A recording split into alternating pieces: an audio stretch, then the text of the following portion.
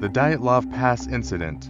Back in 1959, 9 experienced hikers found themselves in a life-threatening situation in the Ural Mountains of Russia. Despite being seasoned adventurers, these hikers mysteriously perished under baffling circumstances.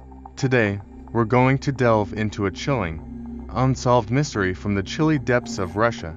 It's the Dyatlov Pass incident, a spine-tingling tale that's been baffling investigators for nearly 70 years. On February 1, 1959, 9 adventurous friends set out for a routine weekend of skiing and camping in the Russian wilderness.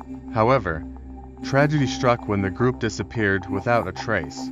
2 months later, their frozen bodies were discovered in a remote forest by an unsuspecting reindeer herder. What made this incident so perplexing was the state of the victims. They were clothed and their gear didn't show signs of forced entry or struggle. Even more bizarrely, some of them appeared to have been eating snow and mushrooms, items not found in their bags.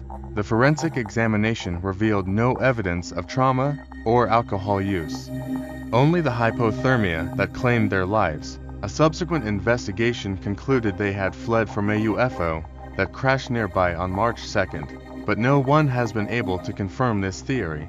To this day, the Dyatlov Pass incident remains an enigma, one that continues to captivate and confound those trying to piece together what truly happened that fateful day in the Russian wilderness. Is it possible that their disappearance was related to extraterrestrial activity?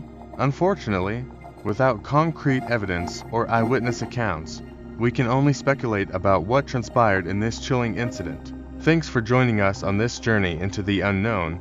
If you enjoyed this video and want more mystery-filled content, don't forget to like, follow, and subscribe. Until next time, stay curious and keep exploring.